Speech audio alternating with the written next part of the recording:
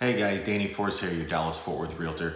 Here to talk to you today about the first step in the home selling process, which is the listing appointment. So if selling your house is something you're looking to do, then we'll need to schedule a time for me to come out and check out your house. And I will have brought along with me a whole list of comps that recently sold houses in the neighborhood or nearby area have sold for, the marketing plan to kind of go over how we're going to strategize moving forward in the future, whether it's helping you buy a house around here as well, where you're going to go. What's the plan? Is it looking for the fastest sell possible or the most money? Those two aren't always going to work the same.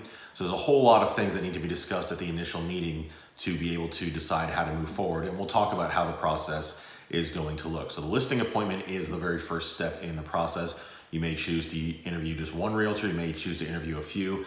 Keep in mind, everybody should be in the same ballpark when it comes to listing price because we all work from the exact same comps. So if you've got one that's really high or one that's really low, you got to ask yourself why that is and ask them to provide the comps that are available because everybody should be working with the same stuff if they know what they're doing. So if you're looking to sell a house here in Dallas-Fort Worth, make sure to give me a call. 817-903-5442.